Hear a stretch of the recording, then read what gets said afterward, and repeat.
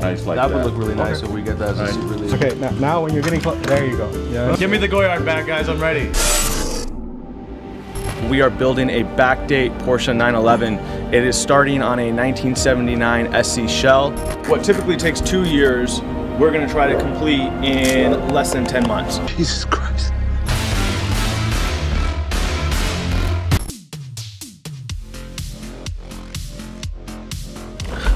About to do some crazy shit. Working with this guy. I love how he's into my ideas, because before I told him about this, I was like, man, he's gonna think I'm stupid. Yeah, but I'm working with the crazy I know, man. and then he opened his eyes and he's like, I love it. And I'm like, really? You do? That's great. We've been excited about this. No one ever does anything like this, not with the real stuff, you know? Just taking it to the next level, really adding more, you know, signature touches to this car that people are gonna really be like, wow, this is one of a kind. So, yeah, very excited about this. Go big or go home. Go big or go home, yeah. Exactly.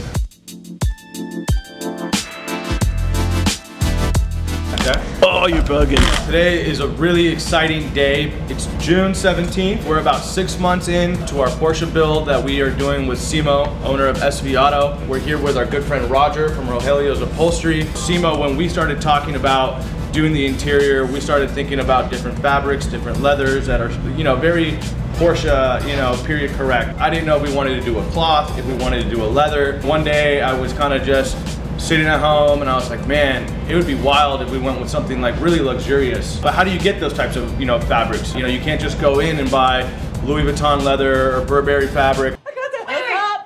I've been working with Roger for a long time. He's done our CSF Evo X. He did my own personal RSX. I've always seen his work through other, you know, cars in the industry, especially in the SoCal area. I called Roger, I said, Roger, what if we got a bunch of, you know, luxury bags, cut the material, and put it in on the seats? And you looked at me like, man, you're wild. He said it can be done. I know you're the right one to do it. You're from my generation. You see what other people are doing out there with repurposing luxury goods. And once you gave me the confidence and say, hey, I could do it. Is that a problem? No problem. That's when I pitched the idea to Simo. Simo and I come from different generations. We're working very well together. I think this you know, project is super unique because we're blending a really nice mix of old and modern. New materials is really a big ethos of the vehicle in terms of the exterior with, you know, Cerakoting, different finishes that we're doing with anodizing and things that you wouldn't normally see on a Backdate Porsche. It was right after we were filming the engine video. I said, Simo, what if we do a bunch of bags, tear them up, and we use them as the interior? I thought you were gonna look at me like I was crazy. Your eyes lit up and you're like, I love it. Yeah. And that really just made me feel you know, awesome about the feeling that we are on the same page. You are willing to take some risks, and you know, we were gonna do something special. I really wanted to go with something that had a very nice pattern, so it looked kind of correct to the idea of something that would fit within a Porsche, and we decided to go with Goyard. Big money. Goyard is actually the hardest to get. There's only one store in Southern California. You have to go to Rodeo Drive in Beverly Hills. They're super protective about how many you purchase, who's purchasing it. They're very leery about resellers. We went up to Beverly Hills and we were able to secure 6 Goyard bags, super large bags. I don't know why anybody would buy it, but they sell them, so we bought them. We actually got it in their burgundy finish, which is actually out of their special collection. Roger, thank you so much for being with us. You know, I know Rogelio's is a family business for you guys as well. Yeah. I met your grandfather, I met your father on the way in. You guys have been doing this for 40 years. What did you think when I came to you and said, hey, I wanted to do this? Yeah, so when you hit me up, I was like, damn, this guy wants to cut up like $30,000 worth of bags. Are you out of your mind? I don't know, man. I was kind of surprised because I've never done a job like that. I usually do leathers, alcantaras, you know, different types of vinyls and textures, but nothing that costs that much. So I was kind of skeptical. And if someone ever did want to do something like this, they're gonna have to put, you know, quite a bit of money on it to even get started. I got money. I got a lot of money. I got money like the Colonel's got chicken. This is a project that Simo and I are working on. We think this is going to be a one-of-a-kind Porsche that stands against the best builders in the world. The interior has to have that feel to it as well. It had to be over the top, just like the exterior and the hard parts and the performance is going to be. And I think the colors are really going to do well. This is real Goyard from the, you know, store right away. You can see all these bags, brand new with the tags. Just popped out. It comes with the green bag, it comes with the dust bag. Just to kind of get close on this, a lot of people may know the brand, but they don't understand what makes Goyard so special. There's only one print. Everything's got the same thing, and each one of these dots is actually laid down by hand. Damn! All the dots are not the same. And Simo actually brought out something the other day that it's actually an asymmetrical pattern. Whoever designed this initially, you know, kudos to them. There's a reason why you gotta pay so much for Goyard, because it's all hand painted, hand done on canvas. We got 6 bags here. We think it's gonna be enough for our interior. Some elements on the doors. We're gonna be doing the, obviously the 2 front seats. We're gonna be doing the rear seats, and we're gonna do a couple other touches around the car that I think are really gonna just be very, you know, understated, OEM plus, kind of the style that you've seen with the CSF cars. They're gonna be going on Sparco top of the line SPX seats. Shout out to my friend Alan at Sparco. He's always come through with getting us the best stuff for all of our cars. These seats are the best seats that you can buy in the aftermarket. I actually found them to be even more comfortable, more luxurious than the Porsche seats that came in my 991 turbos. Well, I'm sold. They're reclinable, they're made in Italy. We don't need the Italian leather because we got the French stuff. So we're gonna be putting our own seats together with the Goyard and a mix of gray alcantara, leather, nice burgundy stitching, and we're gonna get to it. So let's get these cut up and let's have a good time with it.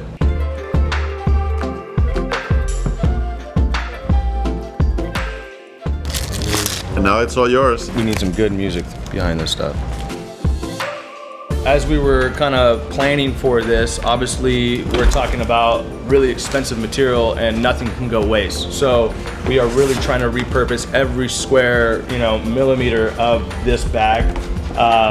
He's going to be, you know, taking off the handles. We'll repurpose those in other aspects of the car, cutting along the seams. Everything has to be correct to how the bag looks, to also be able to make that look on the seat. So the pattern's all gonna line up. The way that the pattern goes down is how it has to look everywhere in the car. There was a lot of math involved, and Roger, although he does the upholstery, there's a lot of brain inside there as well. This guy came in, he started measuring stuff. Looked like, what is that, Beautiful Mind on his cell phone with all the measurements. According to my calculations.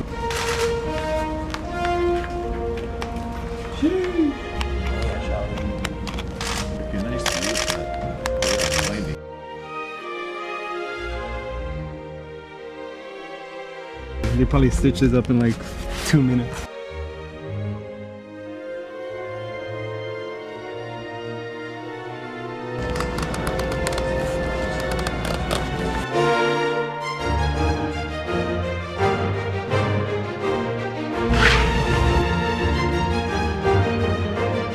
You already in your mind kind of know where you're going to start putting these parts and how you're going to cut it up. Is it going in the back seat? Is it going to go in the front? You're going to use it for the doors. Before I cut anything, I'm actually going to cut templates for everything. Okay. So that way we make sure we have enough. If not, I can actually move things around before we actually cut them. There can't be any mistakes.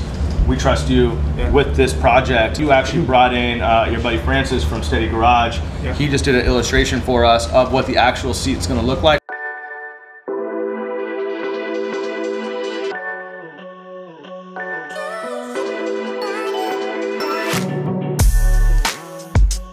Are we using these for the seat release? I have to take that apart and see how it is back there. I like the fact that this is so sturdy and it will look really nice like that. That would look really nice if we get that as a seat release. So we can use that, that design. He's an engineer, and beyond being an incredibly good upholstery guy, it would be difficult to do this without his input. Very comfortable doing the bags and many of the other designs because of his participation. So we've been doing like the Porsche fenders, scanning them, sending them over to John Civil. He's been designing off the 3D scans. Other people have gotten involved, but I always stick to the upholstery because it's what I know best. Upholstery is, it's artisan, it's craft. Your design element can go to the next levels. Roger's able to do things, you know, with technology and CNC machining that speed up time. Really having him on board and being able to just talk to Simo and I about what he knows just from his experience and learning from his family, but also the new school that he's bringing in with the technology. It's really going to show in the interior, and that's why I think we're so comfortable working with Roger, and that's why it's always worked. If you guys have seen my CSF Evo X interior on my race car, it is flawless. If you don't know Rogelio's, after this, you're definitely going to know who they are. So, you know, thank you to Roger, his grandfather and his father for hosting us, and we'll let you know what it looks like when we're done. It's been about 2 weeks since we were here at Rogelio's Upholstery. I drew out 2 different patterns to put in the Goyard inserts, one on the left and on the right. The one on the left is slightly smaller Goyard rectangles versus the one on the right, which is a little bit larger. We decided to go with the one on the right just because you'd be able to get a little bit more of the pattern and really highlight the Goyard, which is a big deal that we're doing for the interior. Got templates for all these bottom fiberglass panels that we're gonna put in the car. I just want to make sure before I cut them that it fits on the back, inside the car before I actually start doing any of the templates. After this, Roger, we're all gonna be going over to Simo's shop, and I know you're gonna be test fitting some of these panels back in the car. I sanded all these smooth and all that. You can't see it because it's full of tape, but Yeah. it took maybe, you know, a full day just sanding those and prepping those good. That's the kind of stuff that nobody knows, actually, the fact that it's done, but you know it and we know it because it's done right. Makes all the difference in the world. Test fitting them in the car, making sure everything fits, making sure the back door panels fit before I wrap them, because those are already wrapped as well. But we're gonna end up going and putting a Goyard insert on this rear package tray. This is what you would be seeing from the rear glass, just to give people a clue of what else is really in the car. Just kind of lead them into the experience that they're going to get when viewing the interior of the vehicle. The proportions are very well thought of, and I think it's going to be an excellent, you know, final result. This is going to be a $1,000 strip right there. Bling bling. We're going to take all this stuff right now over to Simo's shop. We're going to start putting those into the car. You're going to see the next thing of Roger's process of him kind of just remeasuring everything just to make sure it's right. And the next time you see all this stuff, it should be all done. So stay tuned.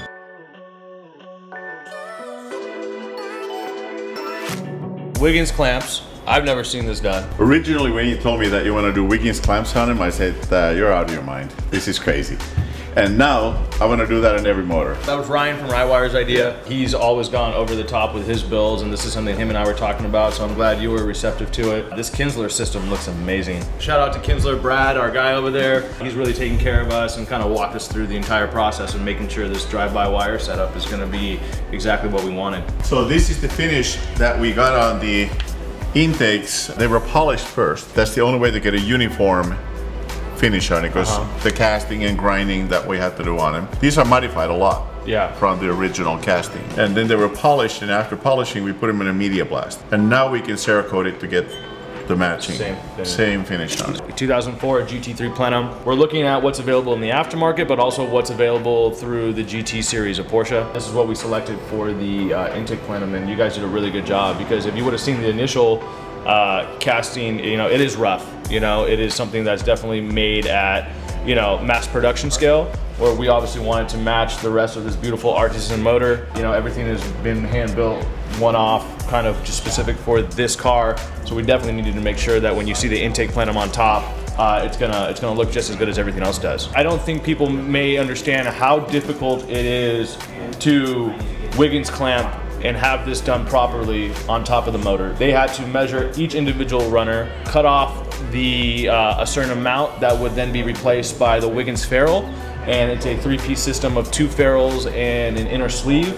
That all clamps together. There's a little bit of play adjustment that we're able to get from the Wiggins, so we'll be able to handle all the vibration, flex, and everything is done really, really nicely. Tito, Simo and SV Auto's fabricator did an amazing job. All this shrouding and the fan shroud, it's all done with that Porsche gray, and it's with the flat coating, so the underside of the car and the inside of the car, as well as the trunk and the engine compartment, will be all painted with that color. Simo made a mock-up set of hoses, and now I'm going to be giving them over to BMRS, who arguably makes the best hoses in the world, the highest end of motorsports. You'll see that in NASCAR and IndyCar. They actually supply Porsche Motorsports still. We just wanted to make sure it's all tucked and clean and looks great. We'll be giving them those templates, and they'll be making us their top-of-the-line BMRS hose for the plumbing that we'll be putting back on the vehicle in about 2 weeks as well. So what you see here is the Raychem DR25 shrink tubing, and it's all brand new harness for it. And then Ryan will be making the Motec harness. Yes. Here's the new Motec for it. Motec M130, top of the line, drive-by-wire ECU. We're really excited for Ryan to work his magic. Everybody knows Ryan from Rywire, top of the game when it comes to motorsports electronics. One of my best friends, so definitely had to bring him in, introduce him to Simo, and have him, you know, add his touch to this project. He's really going to dial it in along with our tuner, Bo Brown. So we really have, you know, 4 or 5 months to finish the car now. Right. So, you know, seems like a lot of time, but it really isn't. And, you know, that 6 months went by really fast. Yeah, there are no extra days at all. There are no extra days, and I can't believe, you know, we're 6 months into it. This motor is going to go on a jig that we made for it. We're going to put the headers on it. Tito will be fabricating the GT3 muffler onto it. Talking about these headers, these came from Hi-Tech, Yep. correct? That's so, right. A brand a lot of people may not know unless they're super into, you know, Porsche 911 performance. But Simo had told me about this brand. They said it was the one that made the most power, the best sound, and you know, just looking at the pieces myself, you know, knowing what quality looks like, this is impressive. It's the most beautiful set of headers I've ever seen. We're actually using a brand new Porsche 991 titanium GT3 exhaust. We're taking something again from a GT3 class, this one being a brand new 991 series exhaust, and it's going to be great to see how they're able to incorporate that into the vehicle along with custom fabricated tips is what we're leaning towards, which will then play in really nicely with the custom rear diffuser designed by Johnson Ball. So while we got Ryan from Highwire working on the you know, the harness for the engine, Roger is now back from Rogelio's Upholstery, and what he's doing is he's fitting all of the fiberglass panels back into the car. He just wants to measure it one more time to make sure that all the upholstery lines, everything's going to match up. So when he starts to lay down the material over the fiberglass panels, he knows exactly that it's going to look, you know, lined up and matched the way he wants it. You know, this really kind of, I think, separates the build in terms of all of these new fiberglass panels that we got from Street Fighter LA. So thank you to Lee for helping us out with that. He's got this cut out for the center section. They hand formed this aluminum plate just to really give it a nice contour. We're going to be putting, you know, custom CSF 911 decal right into the center section. This is our one-of-one, you know, handmade roll bar with an optional harness attachment. We're running harnesses if we're at the racetrack and we want to use harnesses, we can put this in. If not, we can take it out. So Tito, the main fabricator here at SV Auto, did an amazing job. Clearances to the roof are right on point. Tito, we were just talking about your beautiful roll bar setup that you've done. How many hours do you think you've got into this now? More like days. Days. Just for the cage and the floor plates and all that. A good week, because we wanted it really, really tight and perfect. Absolutely. Around the car. So these guys have really thought about everything, and he's got a few other custom touches that you're going to see on the final results. I'm Ryan Bossery from Highwire, and today I am working on a project for the CSF 911.